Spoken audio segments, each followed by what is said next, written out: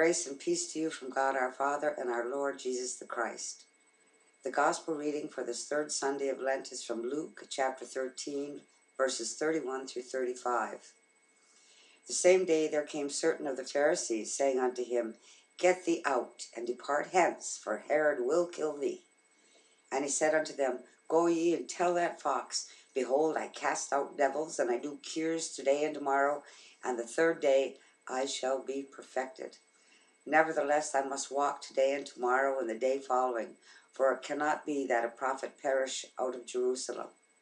O Jerusalem, Jerusalem, which killest the prophets and stonest them that are sent unto thee, how often would I have gathered thy children together as a hen doth gather her brood under her wings, and ye would not.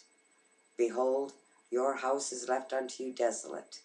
And verily I say unto you, ye shall not see me until the time comes when ye shall say, Blessed is he that cometh in the name of the Lord. The Gospel of the Lord. Jesus was not to be stopped. He had a mission, he had a calling, and he would not be deterred. He would see his death at the hands of Jerusalem, as had many prophets before him. That was his mission. He would die at the hand of sinners, for sinners. Yet, on the third day, he would rise from the dead. He would ascend into heaven, where he reigns with mercy, with love, and with justice. During this Lenten season, and hopefully every day of our lives, we keep in mind that Jesus could have chosen to run.